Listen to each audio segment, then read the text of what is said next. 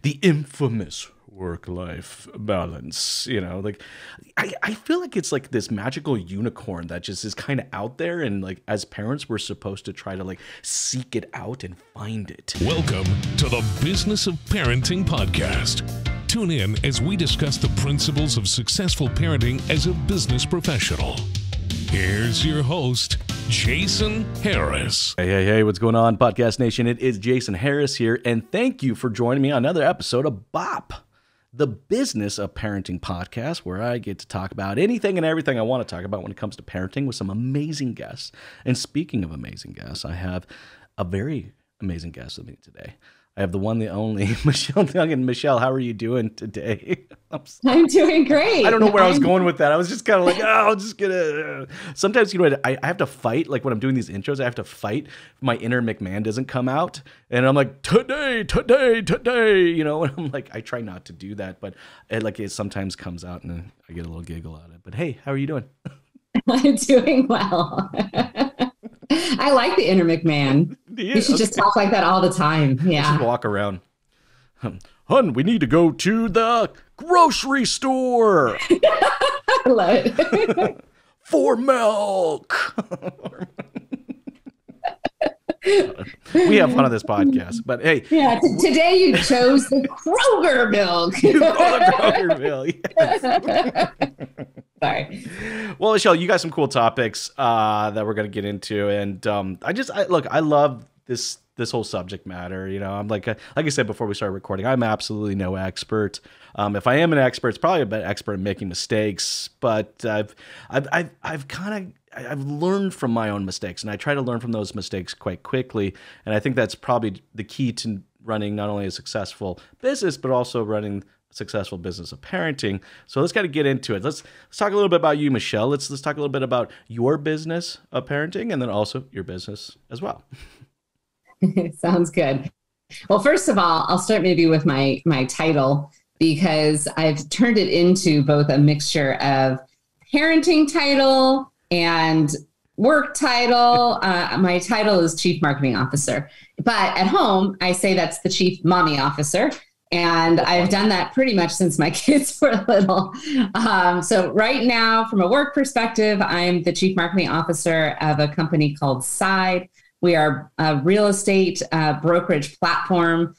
Prior to Side, I was the CMO at Roadster. Most people in the automotive industry would know that and remember that. But I also am writing a book on startups. It comes out this spring called Grow Up, which is maybe actually kind of fitting. I could do a parenting version of that, I suppose.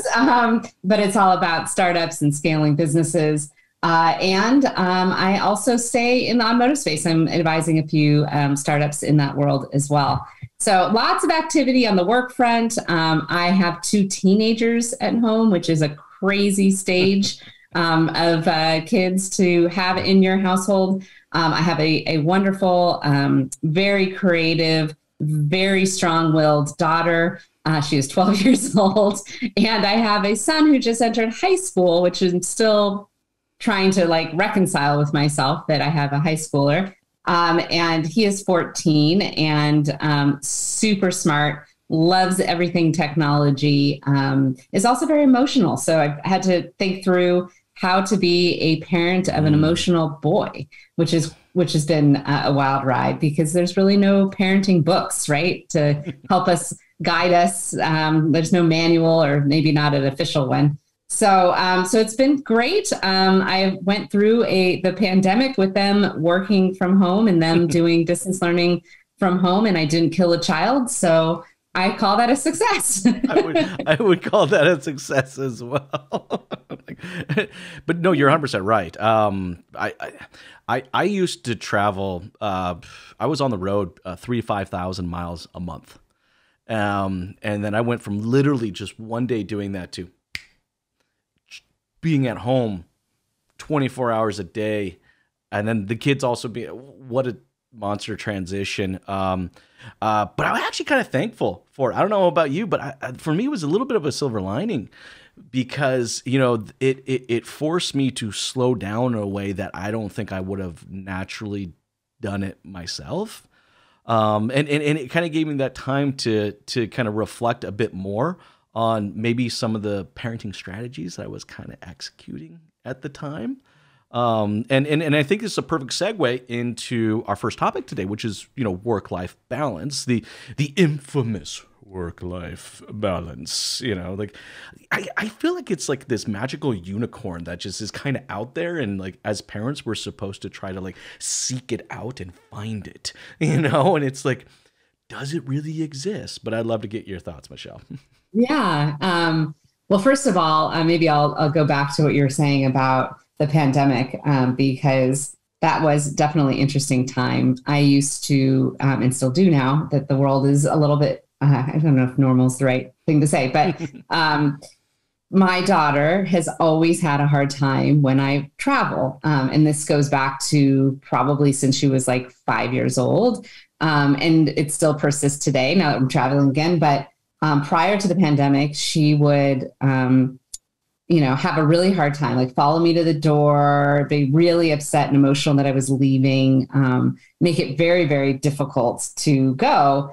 And when the pandemic hit and we all got grounded, it was like her dream came true. I was all of a sudden home all the time. All that travel stopped. So it was definitely an interesting time. And, we can talk about that a little bit more, because I think we also want to talk about the travel aspect. 100%. But from a work-life balance perspective, I've always found that, first of all, and I don't know if you're like me at all, Jason, but I could just work to death. Like, yes, I just enjoy it so much. If it was just me, I could literally just keep going. I don't know where that comes from. It's part of my ethos. So I have to be very specific, and I've always had to do this, about where my ground rules are. So, for instance, when my kids were very, very little and they were in preschool, I made a commitment, even though I had a 2-hour commute at the time. Obviously, now I'm working from home, but at the time I had a 2-hour commute. And I always said, I will have a presence at their school. I will not be that parent that the school doesn't know. And so it was always with intention. I would leave work at 4:00, drive the hour and a half home. It was 2 hours there, hour and a half home, to make sure I was the one, even though my husband worked like 5 minutes from the house. But I was the one that had some kind of presence on most days, picking them up from school. So it's I think really about making that intentional time, or just like you might work all the way up to making dinner and spending time with them. And you may work after they go to bed, but that time in between that you have at night is super important and super valuable as a family. So just pocketing that and saying like, I'm offline. It used to be the big joke back in the day when I was at Edmonds, because that's where I was driving to for a couple of hours every day. And it was the joke that my team had, like, if you need to get a hold of Michelle, ping her at about 9, because she'll be back online at that point. But I thought it was really important that I did that, set that time aside for the kids and to be just 100% present with them. So I think it's about being intentional, because if we're not intentional, those of us that, have these big careers and aspirations would just, like I said, we would just work ourselves to death. Well, we would. I mean, I've and I love that you bring up, kind of working a lot, right? Because, I find a lot of times, in our industry that we got to hide from kind of admitting that. So, but I'm with you. I do. I work a lot. If I don't have like a stop button or a stopwatch that's telling me it's time to slow down, I probably I wouldn't. But I also think it's important that we do that, because I actually think it says a lot to our kids. This is the way I've explained my approach to work to my kids, is I explain it to them in the sense of a marathon. And I tell them, I said, look, guys, you see your dad, he will never run a marathon. All right. But he knows a lot of people that have run a marathon. And from my understanding, the success to running a marathon is finding a pace that you're comfortable maintaining all the time. And, as you guys grow up and you guys are going to get older, you're going to find that your pace, because they run, so like, I have 2 boys, my 2 youngest, 7 and 9, right? And what does my 7-year want to do? He always wants to keep up with the 9-year-old James. And it's just, he is so frustrated because he's just a little bit shorter. His legs just aren't as long. He just can't keep up with them. I mean, and I explained to him, I said, as you get older, your pace is going to get bigger. It's going to get stronger. You're going to find a place that you're comfortable just always maintaining. And that's for me, that's just kind of what work is. I find a pace I'm just always able to maintain. But I love the fact that you're bringing up the balance around intentionality. Because I think that is, I think there's like this proverbial, concept when it comes to balance, that there's like this scale. And it's like, okay, well, if I'm going to spend 57.3 hours in my work this week, then I'm going to have to compensate by spending X amount of hours in. And that's not necessarily, but I feel like that is kind of the pressure that as parents we're given. Like, well, if you can do that for your work, why can't you do that for home? But no, you're right. It's being intentional with our time, but then creating that routine around the intentionality, I think says a lot about it. Let's go down that rabbit hole, routine, because I think that if I'm going to try to strive to balance work and life, I think routine is key. What are your thoughts? Oh, yeah. No, I completely agree. I think it's important that we are thinking about what is it that we want to give every day? And what time is it that we're dedicating to that? So for my family, that is all around dinner and the walk after dinner, right? And now it's like it went from, it's so nice to be with the family. Like we're not dragging the teenagers out, but it's important that we have that time to talk and have those routines. Like we have a question we ask every night at dinner, which is, what was your favorite part of the day? And the expectation is, even though we have teenagers now, that the answer isn't like nothing. It's not acceptable. But that's something that we've asked every day for their entire lives. And so what I think has happened is not only does that bring up and, that sharing of those moments of what went right, what went wrong during our days, but it's also made them just be more open generally with other people. I see my kids have that same kind of interaction with their friends, with people they know in their lives. So, having those things where you're like, okay, when they were younger, it was like we read a book every night. As they've gotten to teenagers, we take a walk every night. And it's important to have that time for them that's separate from the routine that we have for work, because there's, it's life is busy. In the morning, it's like, okay, everybody makes lunches, everybody gets out the door, go, And so you have to have that space and that time that you're dedicated to your kids, and a routine around that they come to predict and find valuable in their own lives. And I'm always thinking, what is it that they're going to remember? I think that's what drives me a little bit. It's like, I'm always trying to be in the future with them of like, when they look back on their childhood, what are those moments? Is it the big trips or is it the small day-to-day stuff that they're going to remember? It's probably a little bit of both, but I think building those things where they're like, I remember when I was little, my mom and dad always read to me every night. Like those types of things are the routines and the moments that they will find precious and hopefully pass on to their kids. So and it says a lot, I think I think it supports a lot when it comes to their development. We were talking a little bit about this before we started recording today, how I kind of find kids kind of go through these seasons of training and development and coaching. And, that is a key point to we can train on here's the activities you need to achieve to get up in the morning and get out to school. All right. But let's develop out that routine so we kind of understand not necessarily just what we're doing, but why we're doing it the way that we're doing it, and I think it says a lot when kids start embracing the concept of routine at a young age. I think it fundamentally supports their ongoing development, their future coaching efforts in a big way. Look, I know adults that still struggle today to really embrace a routine. And so I'm 100% with you, which I think this is kind of a perfect segue into kind of our next topic around inspiring your kids. No, it's funny when you sent over this topic, I was like, I'll tell you what the first thing went through my mind is I think I just got done going to a hockey game, and I don't know. Well, in the States, maybe it's the equivalent of football parents, but in Canada, we have hockey parents who are a whole nother level. Oh no, you mean soccer parents. Oh, okay, sorry, soccer parents. Sorry, like just to clarify. No, okay, so it's soccer parents. Crazy soccer parent. Yes. Wow, and I'm just like, I see them on the sidelines, and I understand what they're attempting to do. They're attempting to inspire their kids to do better, but I'm just going, holy crap, man! That's not inspiring, by the way. When you're yelling at somebody. My husband at one point, I think, saw somebody doing that and went up to the person and said, "Can you do what your child's doing right now? Go do it. Go try." Because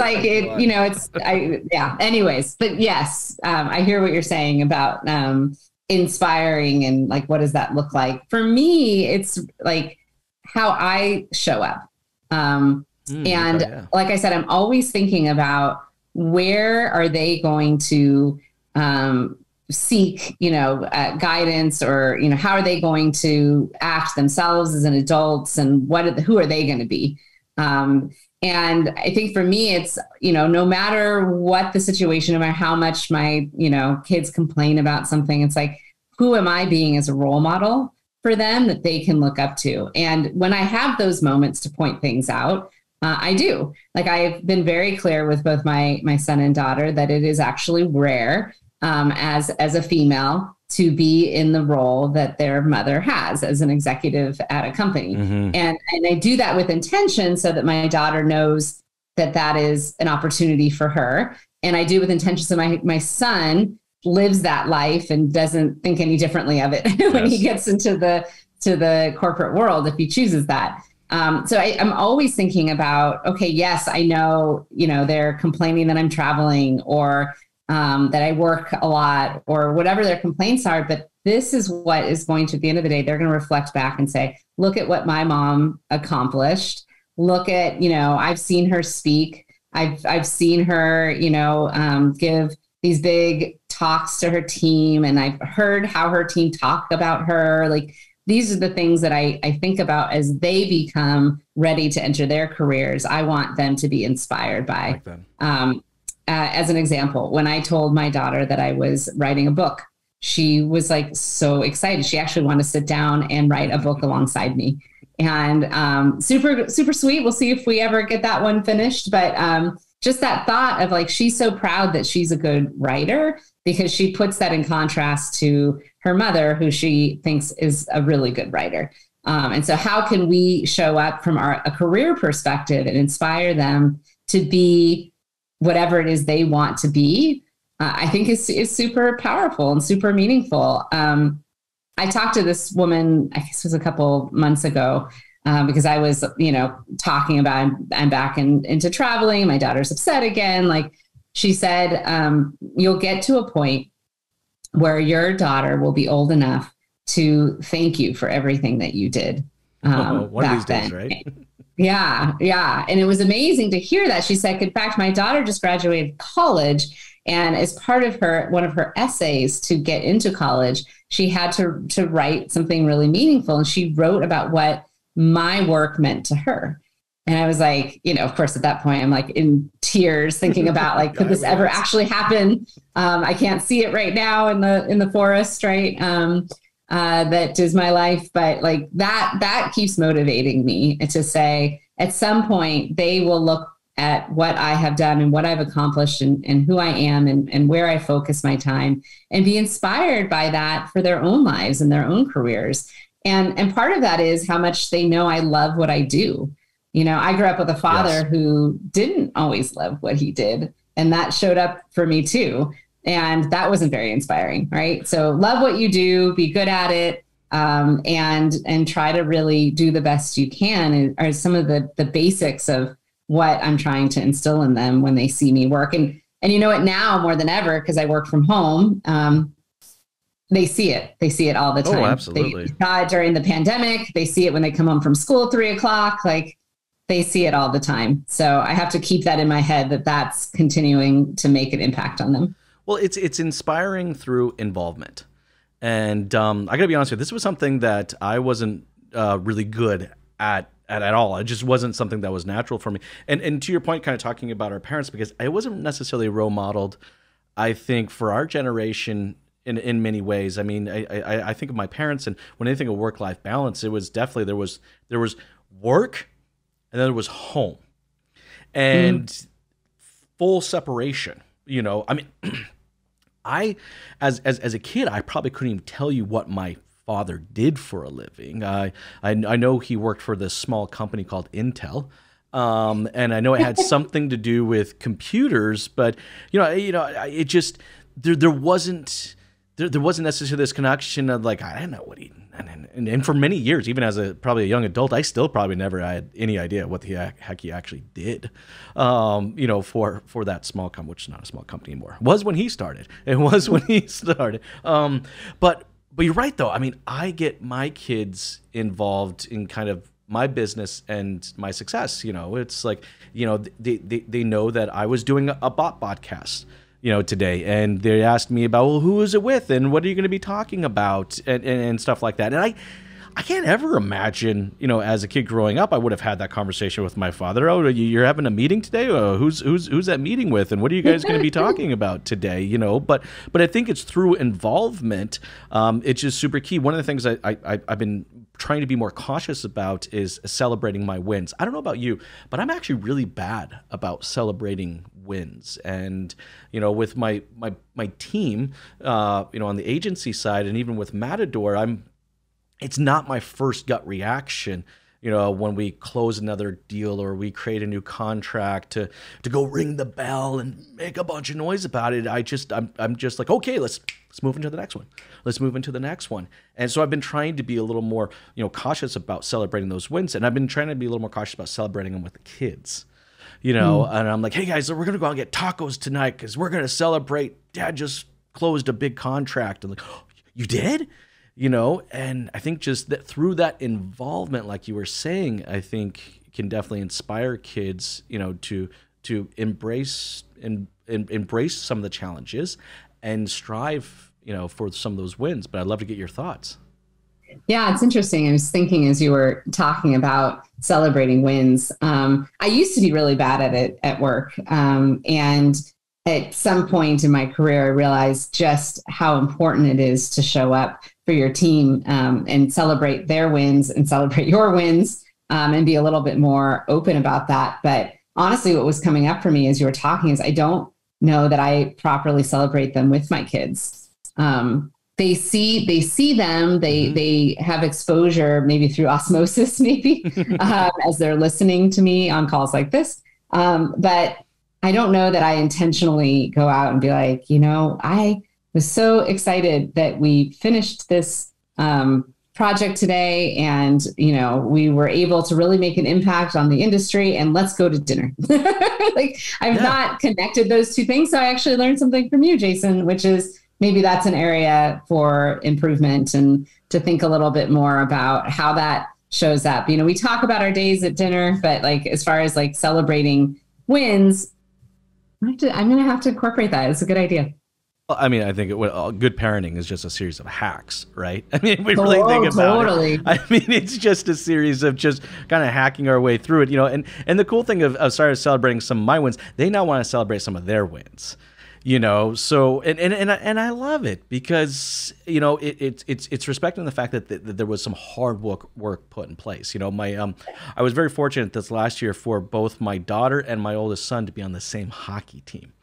That will probably never ever happen again. It just happened to be this certain age group, and they were overfilled with another age group, and they got put into the same one, and they went all the way through finals and won the tournament. And, they wanted to celebrate it. I mean, they're not going to go to Disneyland or something, but they wanted to, they're like, can we go? We have this diner next to our house that has like these, they're called mega milkshakes. And they're like 1.5 feet tall, and they got sparklers coming out of them and donuts and all this stuff. And that's what they wanted to do. They wanted to go celebrate it. But I think celebration is a great thing. Yeah. But like again, it's all a series of hacks, which I think is the perfect segue into our next topic, which is tips and tricks for traveling. And boy, would I love to get your thoughts on this. I just did a 16-hour drive with 3 kids and a dog from Toronto to where I now live in Nashville, Tennessee.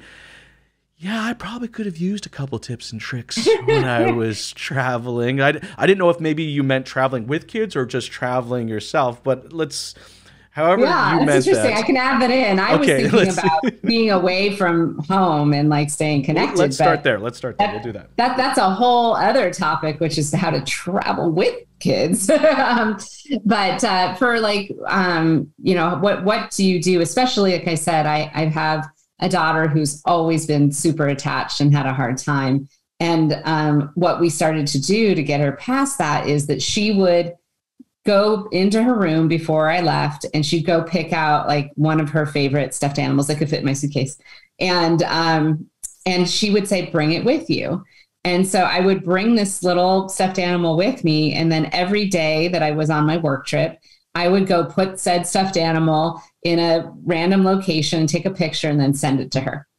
And so that connection, even if I was busy, even if the time zones were different and we weren't going to be able to connect on, FaceTime or anything like that, there was always that connection point where she felt that I was there. And that was what I'm constantly trying to recreate with my family is even when I'm traveling, I'm still with you, right? So here's your stuffed animal. Here's the picture. We have other routines. Like every time I get on the plane, I send a bunch of emojis to both of my kids. For my daughter, it's all like roses and animals and kisses. And for a very long time, I would just send my son the little poop emoji because he's got my husband's sense of humor. So I think all little boys and then the heart later. But those little things, those little moments keep us connected, even when I'm, out of town. I think that that's important when you're traveling, that you take that time, even if you can't have a phone call, to connect with your family. My husband often will take like video or pictures of where he is when he's traveling and share that with the kids so that they can kind of see his room or see the location or the city or the town. So those are some tips and tricks I've found, but I love it. The one in particular with the stuffed animal has been something that I've really treasured with my daughter, and I'll probably remember forever, packing up those stuffed animals and taking them on trips. So there's that. As far as like trips, that you're taking with your family, I tend to look at those as just like survival mode. Because we also have 2 kids and a dog, and we take a lot of road trips. We go up to Mammoth here in California. We've gone to Arizona because we have family there. And these are like pretty long drives with a lot of people in the car.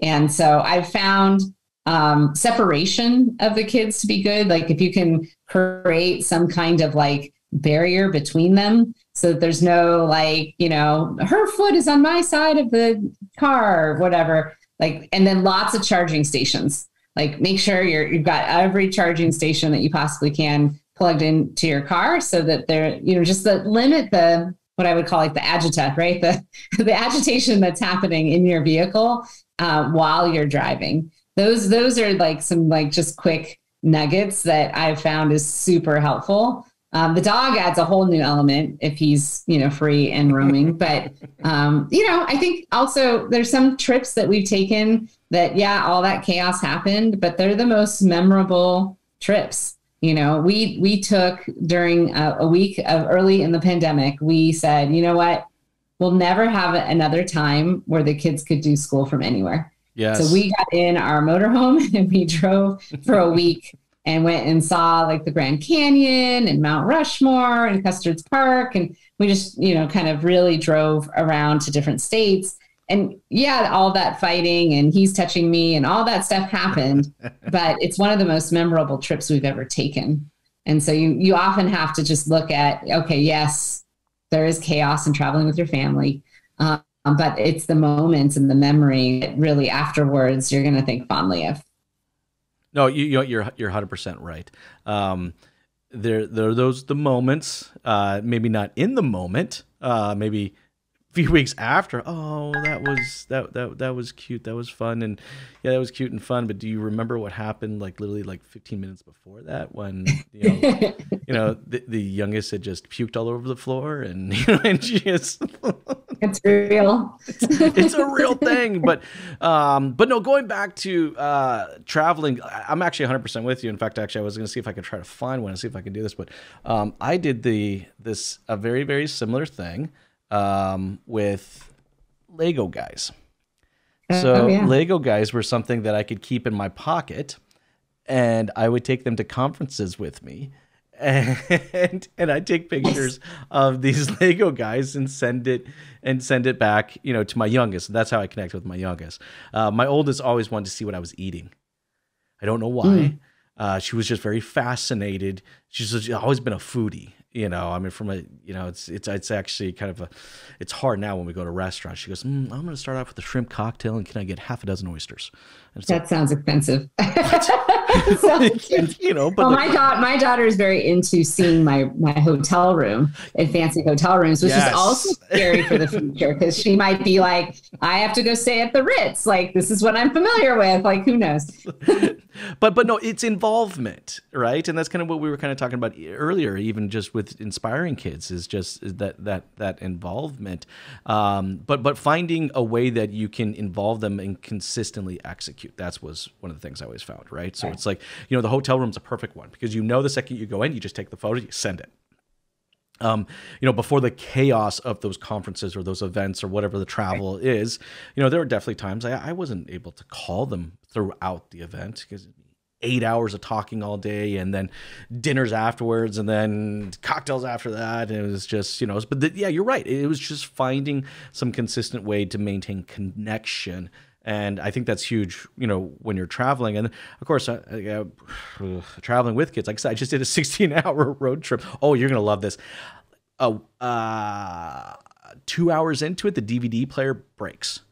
Oh, yeah, that would be devastating. And it's like there's a disc stuck inside in my car, and I can't get the disc out. I'm just going, podcast. I actually found something, because I was thinking, like, what do I do when I'm on the road, right? And I like to listen to podcasts when I'm on the road. So I'm wondering, there's got to be kids podcast, right?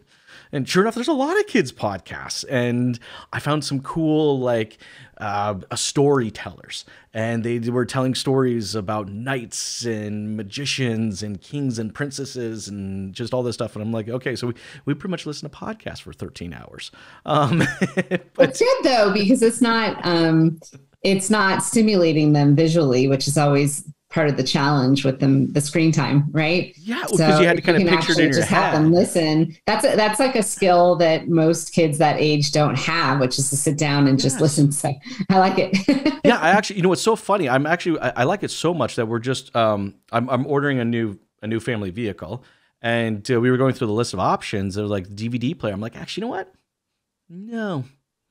I don't think we should do that anymore. I think, and it was fun listening to the stories, because it was fun when we stopped, we talk about the stories, who was your favorite character and stuff like that. But look, if you're traveling with or without kids, it's just a series of hacks, and it's just how do we hack and maintain that consistency and that attention. Look, Michelle, I know we're getting towards the tail end of our conversation today, but I would love to kind of end our conversation with just one more question, if I can slip it in there, for any let's say new and upcoming parents that are out there right now. All right, what advice would you share with any upcoming or new parents when it comes to the business of parenting? I know, toughy, right? That's a good question. I'm such a realist, in case people didn't get that from this. I know so many people where they look at parenting, or they talk to people and they're like, oh my God, it's the most amazing, thing that you've ever experienced in your life. And it's such a blessing, and it's so amazing. I'm like, it is all of those things. But the one thing that people don't tell you is that 99.9% of the time it's hard. And it may suck. and what's hard for people to get until you are a parent is that 0.1% of the time is amazing. And somehow there's some weird chemistry that does wipe out the rest of it when those moments happen. And so I guess my advice would be to really, be present in those moments and capture them and hold on to them. even in the chaos of everything else that's happening around you. And I think, that's true at work too, which is being present, putting everything down and making sure you're making eye contact and really listening and having the other person feel heard is such an important skill. It's an important skill to teach your kids. It's an important skill to give back to your employees and your customers. And so I think even just at that early age of just being present as much as you can, especially in those moments that you kind of want to take a picture of in that moment because the rest of the world is chaotic. So I think that would be it, which would be just be present. I think it's a great skill and maybe one that's not used as often as it should be. I think that's awesome. It's definitely one that I need to personally work on, especially amongst the chaos of it. It's like you almost just kind of I just want to get out of this. I just want it to be over, please. But yeah, it's a mindset to attempt to be present even when chaos is surrounding you. No, I like that. It's an amazing tip and definitely one that I need to work on as well. Hey, Michelle, for everyone out there that's watching and listening right now, would maybe love to connect with you and follow along with your journey, maybe learn a little bit more about the upcoming book. What's the best way to connect with you? Yeah, definitely. You can connect with me on LinkedIn. It's just Michelle Denogean, all one word. Oh yes, it's on the screen. Good, because I know people can't pronounce it or spell it correctly. Or you can also email me at michelledenogean@gmail.com. So either of those to connect personally, and then I'm michelle@side.com at my new company that I'm part of. So. That's awesome. Hey, Michelle, thank you so much for taking the time to jam with me today. This has been a lot of fun. You have yourself an amazing day. Thank you. Thanks for having me. Thanks for tuning in to the Business of Parenting podcast with your host, Jason Harris. Don't want to miss new content? Be sure to check out the full podcast library at strategywithjason.com to stay in the know. Remember to like, comment, and subscribe. Happy podcasting.